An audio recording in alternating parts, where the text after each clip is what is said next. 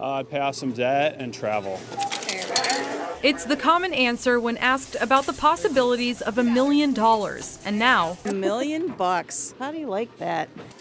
it's a reality for someone in Waukesha, a city with a population of just a little more than 72,000 people, and apparently $1 million Powerball ticket. Of course I wish it was me.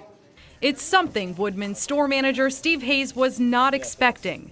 $1 million? No. But somebody's got to win it.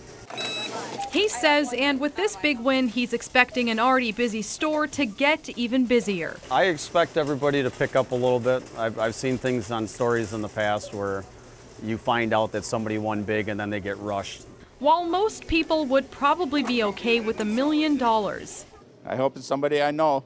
some are holding on to the old mantra that money can't buy happiness. Sometimes all that money doesn't always bring good things. And everybody just be hitting me up for money.